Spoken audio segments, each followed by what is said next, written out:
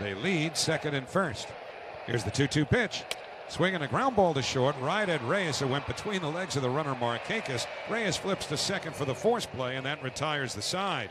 No runs, no hits. 2 walks, 2 left, and at the end of 2, it's the Mets nothing, the Braves nothing on the WOR Mets Radio Network.